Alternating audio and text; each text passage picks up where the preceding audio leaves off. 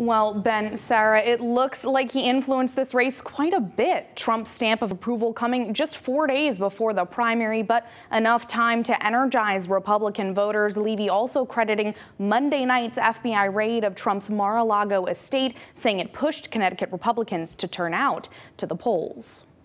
I want to congratulate everybody in that beautiful room and everybody in the state. Trump cheered on now victorious Republican Senate candidate Leora Levy Tuesday night. I promise to bring national attention to this race. The country knows that Connecticut is in play and that Connecticut matters. Levy secured the primary win, beating party-endorsed challenger Themis Klarides by 11%. That result a surprise to many. It does make you wonder what's happening to the Republican Party here in the state of Connecticut. Levy's win, backed by Trump, could illustrate a shift in the state GOP further right. Connecticut Republicans historically more moderate, but Levy says residents' views are in line with hers. I have no concerns because the issues affect everybody in the state. Could her more conservative views be a problem now come the general election?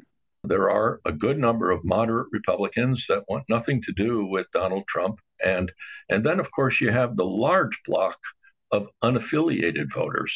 Do you think she could sway any of those unaffiliated independent voters here? That's going to be hard. Yes, I believe so. And if they do come to her campaign, it could very well be due to attack ads against Blumenthal as opposed to presenting her own views. I reached out to Democrat incumbent Senator Richard Blumenthal for comment. In a statement, his campaign wrote Levy is way outside the Connecticut mainstream, adding the contrast with Senator Blumenthal could not be more clear.